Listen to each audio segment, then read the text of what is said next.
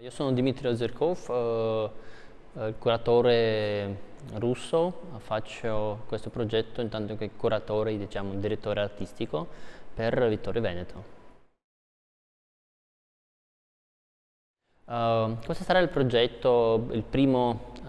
centenale dell'arte contemporanea qui a Vittorio Veneto per commemorare la vittoria importante che è la prima scoperta della pace qui a Vittorio, un momento molto importante nella storia europea, nella storia mondiale e vogliamo noi di nuovo ripensare alla pace dopo 100 anni, celebrare questa scoperta importante per tutte le nazioni che partecipavano nella guerra. L'importanza di questo progetto è la cosa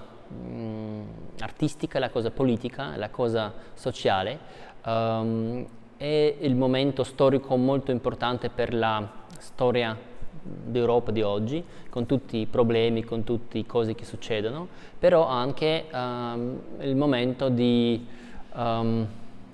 quando l'Europa ci pensa come un'unione, come un luogo dove la gente abita insieme di varie nazioni.